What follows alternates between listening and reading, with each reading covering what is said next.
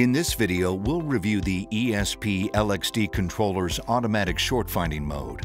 We're going to start by taking a look at the status indicators. You'll notice there's a problem because the alarm light is illuminated.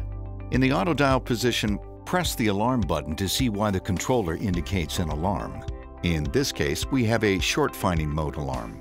The controller has automatically entered a short finding mode to protect itself against a short on the two-wire path.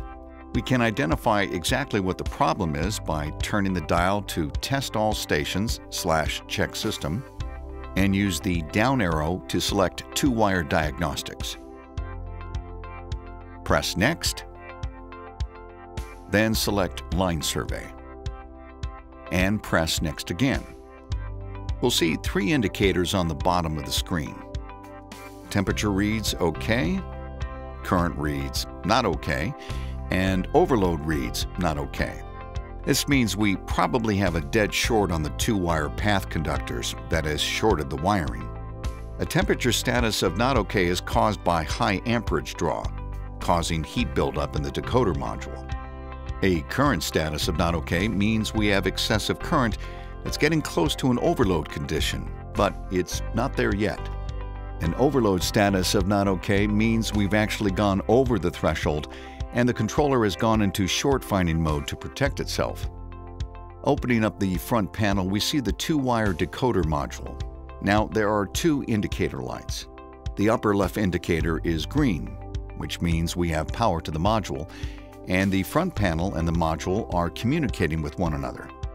The lower indicator LED is dark right now, indicating that the controller has put the module into short finding mode due to a short. To determine which leg the short is on, we can remove one of the legs and see whether the light comes back on.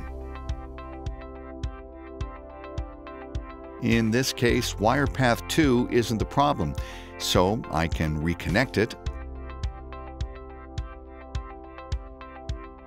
and remove a leg on wire path 1. The light comes back on, so we've determined that the problem is on wire path 1.